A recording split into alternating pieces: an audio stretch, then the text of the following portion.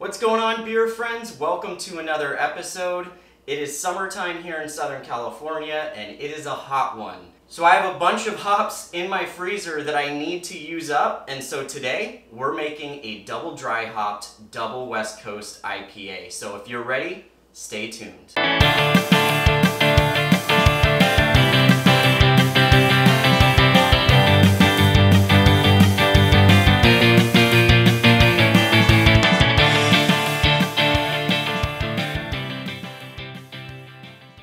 Welcome back to another episode, beer lovers. I'm Jeff. I'm Mia. And today we are brewing a double dry hopped West Coast double IPA. I've been using a bunch of varieties of hops over the last few months, playing with different flavors, and now I'm noticing that they're just kind of aging out in my freezer. So I said, you know what? Let's just throw them all together and make a really tasty IPA. So I enlisted the help of Mia. I needed her strong girl arms to help me out. So we just started the strike water. Now let's take a look at the ingredients.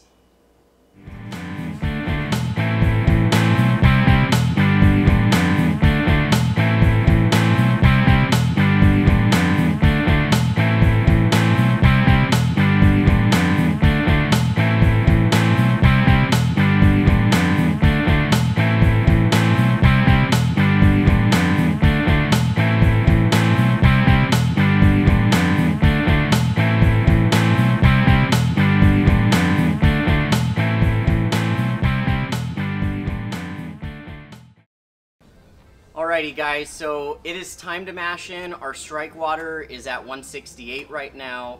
I'm going to be pouring in the grains. Mia is going to be using those buff arms to stir everything in, make sure we don't have any clumps. I apologize ahead of time if you guys hear a barking dog this entire time. It's my neighbor's dog. He's really excited and wants to be part of the show. So sorry about that, but here we go.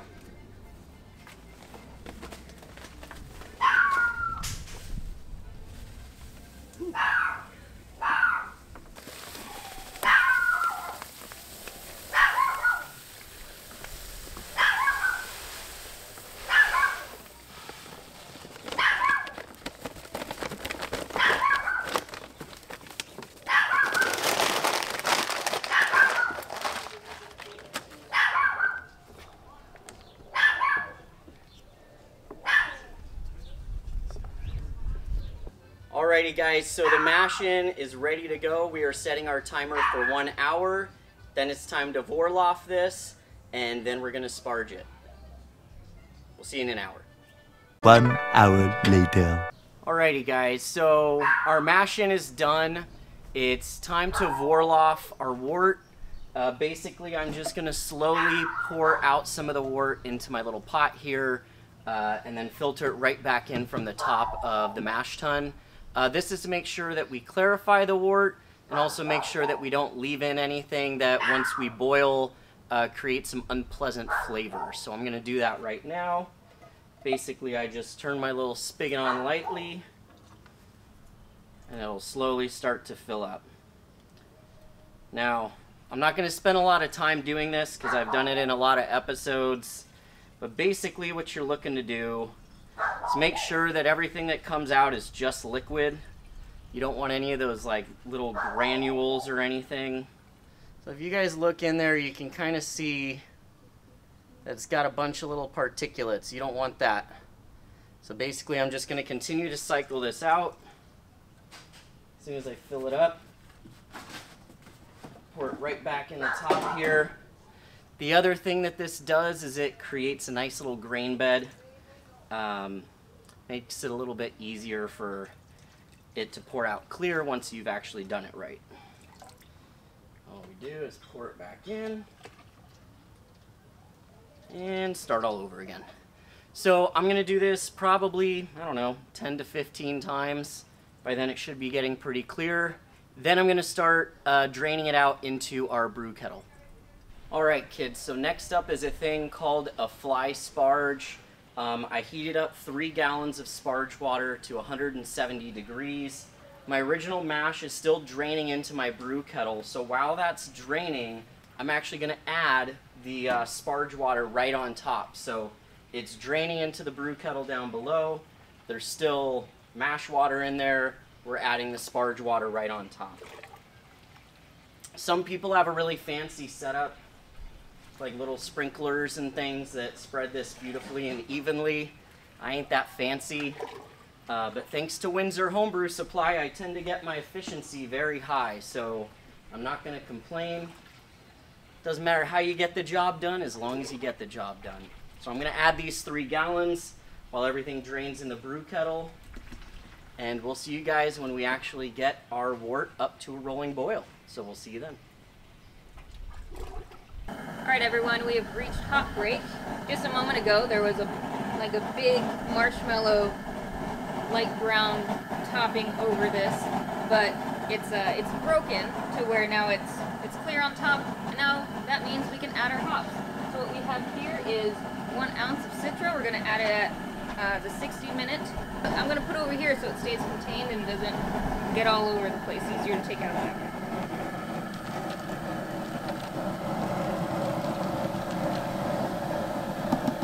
Smelling lovely. Alright kids, it's time for our second hop addition. This is 30 minutes into the boil. It is going to be a ½ ounce of Citra. I know right now this sounds boring, but I promise things will get interesting as soon as we're done with the boil. Just dropping that in right now. I have this hop spider here. The whole point of that is to kind of hold in all the hop particles, make sure they don't mix in with the wort too much, so then when we put it in the fermenter, it just helps things be a little bit clearer and helps avoid getting some of the leafy matter inside your actual beer. So anyways, 30 minutes in, our next hop addition is going to be at 15 minutes. We got a few other things to add then, so we'll see you there. Alright, we're at the 15-minute mark. I'm going to put some yeast nutrient and roll flap tab, and I'm going to just throw it right here. It's just like yummy Flintstone vitamins for your beer, if you will. Make sure it gets all that. Cute. And then I'm going to do a ½ ounce of Citra, and I'm just going to pour that in here, as we have been doing. Keep it consistent. And now your favorite part? And now my absolute favorite part is the wort chiller. So we're going to place it into this section just to sanitize it, kind of, right? Yep. Just to kill whatever. Just stuff it in there. Yep. Get it in all nice and deep pack. Alright. So I don't know how long we're going to do this. I guess I have to just hold this. We got 15 minutes left. I'm just going to hold this for 15 minutes and then have weird tan lines. So come on back and we'll show you the next step. Well guys, after a few hours of literally sweating my balls off, they all gone. It's been a really hot day. I mean, walking in and out of my house even still. I mean, I'm standing still, I'm breaking a sweat. It's been a hot day. Luckily, we're done with the boil. We've now chilled down our wort to about 160 degrees, so it's time to add our Whirlpool hops. I'm doing something called a Hopstand, where basically I'm not running my wort chiller for about 20 minutes when I add these hops, and that's to give it time to really let those oils extract at one specific temperature. Now, if you guys want to take a look at what's in here, we got a lot of hops. Got a lot of hops, kids. So, just to run through it real quick for Whirlpool, I got a ½ ounce of Amarillo hops, I have an ounce of Citra hops, an ounce of Vic Secret, and 2 ounces of Sabro hops. This is a big hop stand. I haven't done one this big before, not even for my hazies, but I got a lot of hops that are probably going to go bad in the next few months, and so, you know what, screw it. Let's just go with it. I haven't seen anything where there's such a thing as adding too much hops, and I have a hop spider, so a lot of these particulates aren't going to get in there. So I'm going to add it into my hop spider. I'm actually not going to Whirlpool, because it's just, I might Whirlpool a little bit, just kind of try to stir some of those oils up periodically, but really I'm just adding it in there at that 160, and that's going to give it a chance to let those oils extract and let the flavors really come out. So here we go.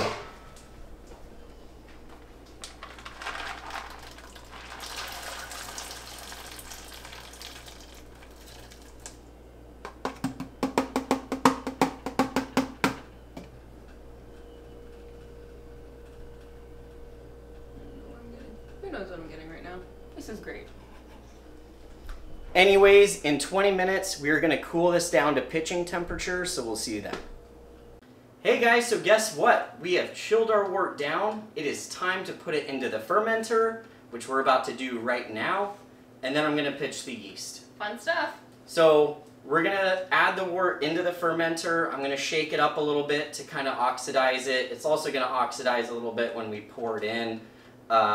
It's good to oxidize your wort, not good to oxidize your beer. So there's a difference. You oxidize it before you pitch the yeast, you're good. Actually helps with flavor and aroma. Afterwards, no, none of that, none of that. So anyways, we need both of our hands to do this, so here we go. Here we go, Miss America.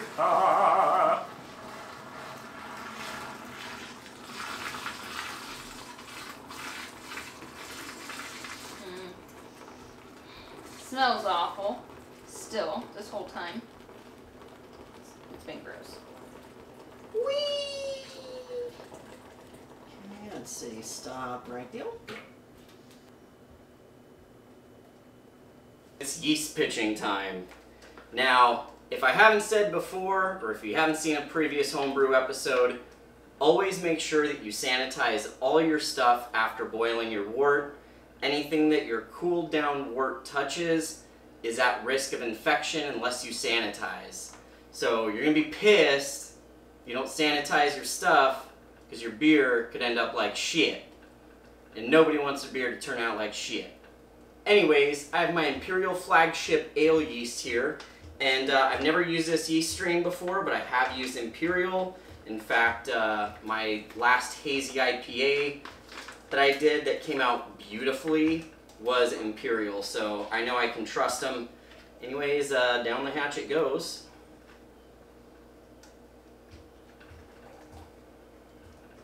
Just like that. Just like that.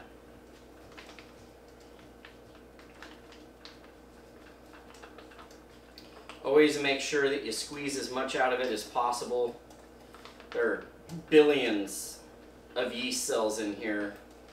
You want to make sure that you're utilizing every little bit of it.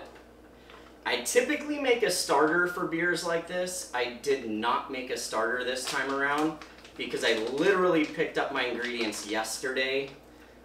This is kind of a last minute decision. And so I didn't have time for a starter. But that's why this brand in particular is really great. Anyways, I am going to add the top on. Make sure it's nice and sealed.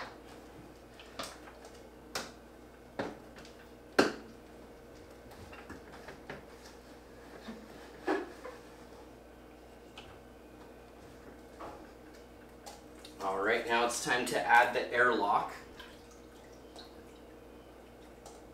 Boom.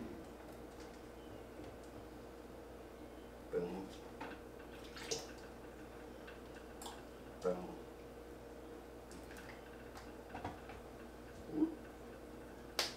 Boom. Ta-da! So anyways, brew day is done, guys. This is going to sit in the fermenter at about 68 to 70 degrees for the next 2 weeks. I will be doing a couple dry hop additions in between, which you guys will probably see. And after the 2 weeks, it's going to be time to keg. And then probably 10 days later, it's time to drink. So I will see you at the first dry hop addition. 3 days later. Hey guys, we're a couple days into fermentation, and I just wanted to give you a quick little update. It has been hot as hell in California, on the West Coast as a whole. It has been very, very hard to keep cool, and my beer is suffering because of it. I don't have a fancy setup with like a temperature controlled fridge for my fermenter. I'm just using a cooler that I throw ice packs into, and I just try to get that temperature down to healthy fermentation. Unfortunately, you know, I've been struggling with that the last couple days. Nothing too crazy. I'm hoping I don't have any crazy off flavors in the final product, but at this point it's kind of out of my control. The best I can do is the best I can do. But speaking of which, since we are 2 days into fermentation, it's time to do our first dry hop addition. So here we have a hop bag filled with 3 ounces of hops. There's an ounce of Citra, an ounce of Vic Secret, and an ounce of Sabro hops. There's also some marbles in here. Whole point of adding the marbles is to help weigh the bag down to make sure that the beer gets a hold of it all and it's not just floating on top. Everything's sanitized, everything's ready to go. I'm not going to show you this next part because it's literally me just opening up the fermenter, dropping this in and closing it right back up. But I will see you back in probably about a week or so for our second dry hop edition. Several days later. Hey guys, welcome back. It has been about 12 days since brew day. It's time for our second dry hop edition. So here I have an ounce of Citra, I have an ounce of Sabro, and an ounce of Vic Secret. This is our last hop addition. I'm throwing it right into the fermenter. I'm gonna let it sit for about 3 days and then it's gonna be time to keg. I'm doing this last addition to really get as much of the fresh hop oils out as humanly possible, so then when it comes time to tap, we're getting all that delicious hop flavor. So hopefully this works out. Again, I've really been battling the temperature, trying to make sure that it's at safe fermentable temperatures. You know, I can only do the best that I can with all this heat going on and without some kind of temperature controlled fermenter or temperature controlled refrigerator that I could put my fermenter in. But I'm hanging in there. Hanging in there. So anyways, I'm gonna add these dry hops. We'll see you on kegging day. Welcome back, guys. Today is kegging day. Our beer is basically done fermenting. I checked the gravity. It finished out at 10:04. So the final beer ends up measuring out at 7.6%, which, believe it or not, was right on target. Even though my gravity targets were off, it kind of finished at the ABV that I wanted. Now, the real question is, how's it going to turn out? We don't know yet. We got to keg it. We got to cold crash it. We got to wait for it to carbonate, and then we'll try it. That'll happen pretty soon, probably in the next 2 weeks. But in the meantime, I'm sanitizing my keg in the sink. As soon as that's all sanitized and I clean my beer lines, I'm going to go ahead and siphon this IPA into the keg where I'm going to let it sit. So let's go ahead and get started.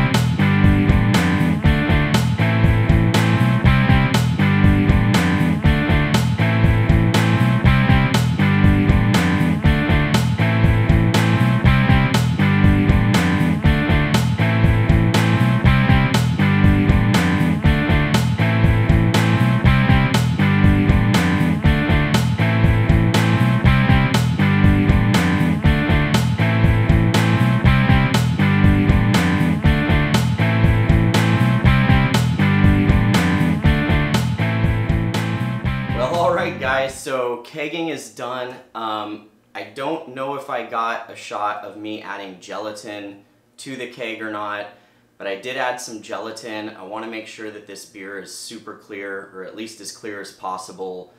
I rendered exactly 5 gallons, so awesome. I'm excited. Honestly, at this point, it's time for me to pack for my trip, and by the time I get back, this beer should be ready to drink. So we'll see you then. Several days later. Welcome back, beer lovers. The homebrew is finally ready. This has been sitting in the keg carbonating for about 2 weeks now, and it's time to finally test it and see how it tastes. So anyways, just kind of want to review the process with you guys real quick. We want to dive into this before the head dies. But this is a double dry hopped West Coast style IPA. 7.6% was its final ABV, which is right on target of what I wanted. My gravity readings were off, but the end product worked out. So anyways, let's go ahead and dig into it. Cheers, man. Cheers. I mean, obviously, it's not quite a West Coast clear. No, it's definitely not. Me and what I'm known for is if I'm trying to brew a clear beer, it comes out hazy, and if I try to brew a hazy beer, it comes out clear. So it is what it is. I'm going to attribute it to just the double dry hopping. Yeah, that makes a lot of sense. And the fact that Yeah. I don't have a high-quality filtration system like a lot of breweries do. That's true. And it's only been sitting in the keg for 2 weeks. If we gave it more time, some of that stuff would fall out of suspension and probably clear up quite nicely. But tired of waiting, so let's dig in. Yeah.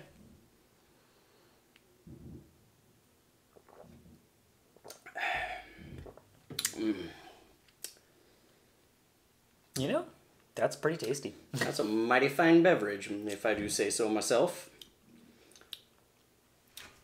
All right. So, I definitely don't remember the last West Coast that I've had of yours specifically. It's been a while. It's been a while. Okay, so I'm trying to be as critical as I can, even though I love you. I personally would probably want it a little dry, or like maybe more like more of a crisp finish. Because the up front, you get tons of like, yeah, kind of fruit salady notes going on. There's a lot of really fun, just hop flavors. The aroma is really nice.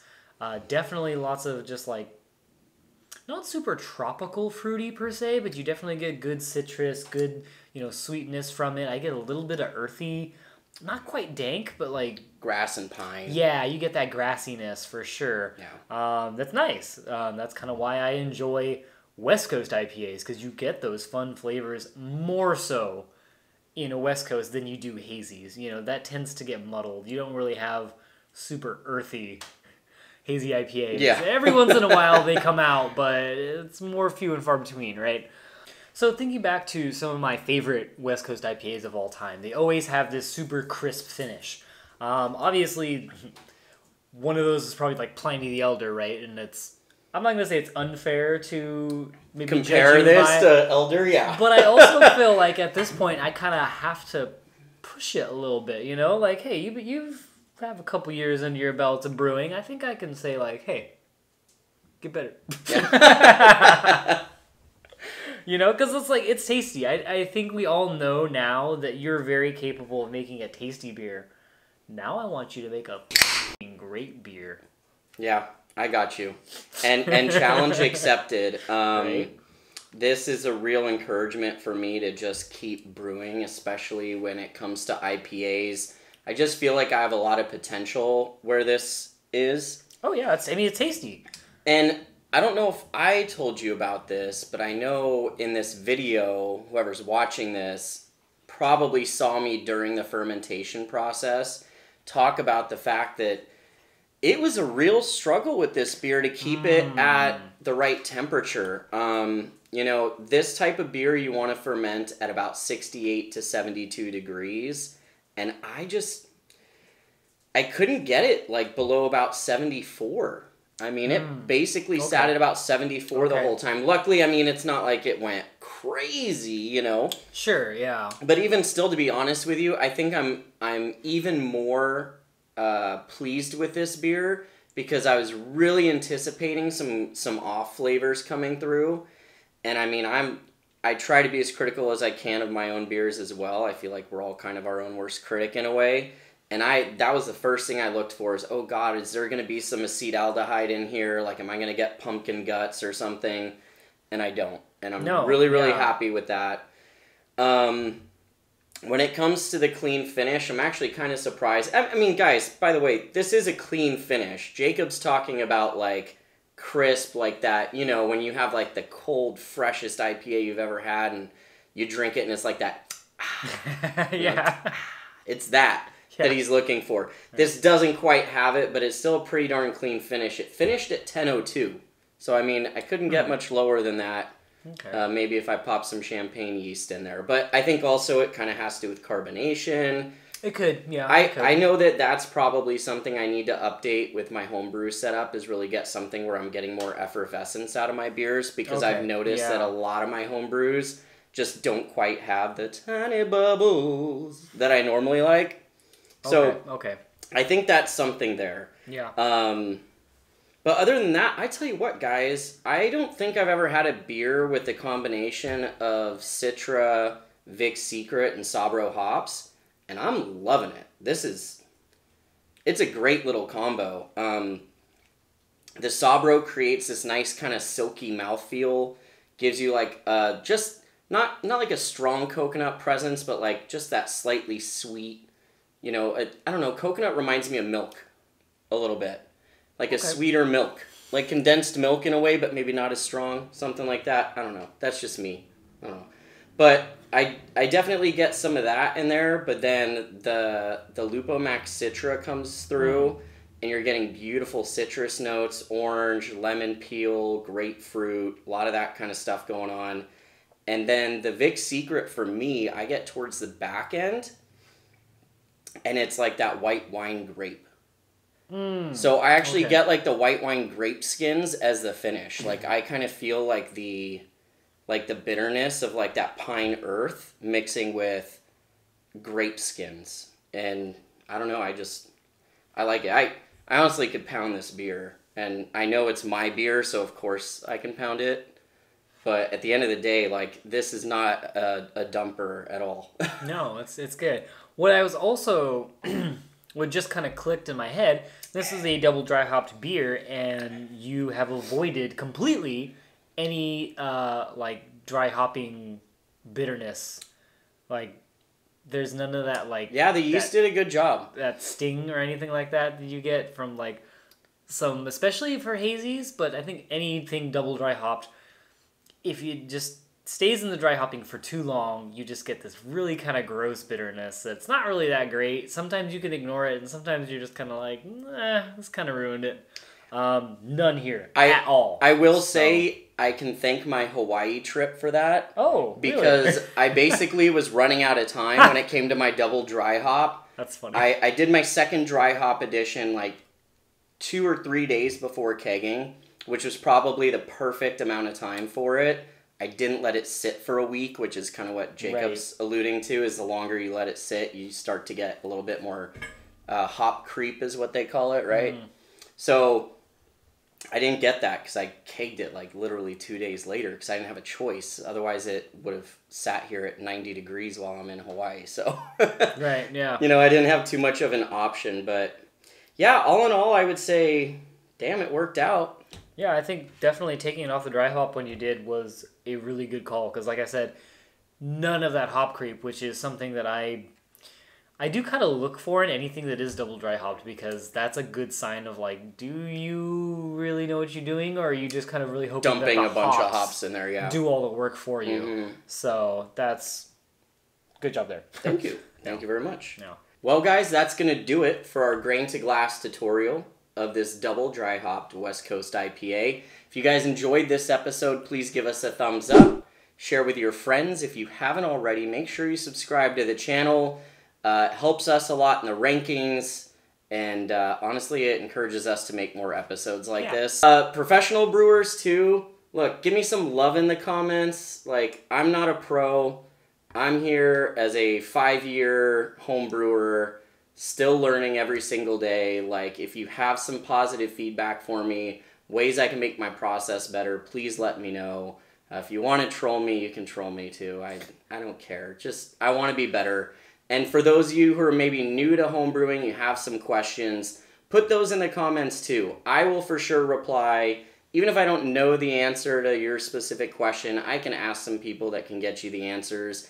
And maybe if there's a really good homebrewer watching this episode, they might respond to your question as well. The goal of episodes like this is for me to improve, to help others improve, and to encourage people to make their own beer. So it's all about beer, guys. Let's do it together. We're a community. Let's cheer each other on. So with that being said, thank you so much for watching. I'm Jeff. And I'm Jacob. And we'll see you next time on Let's Have Some Beer. Cheers. If you're anything like us, you've had way too many hangovers and could definitely do with a get out of jail free card. Well, we got sent some packets that claim to be your get out of hangover free card.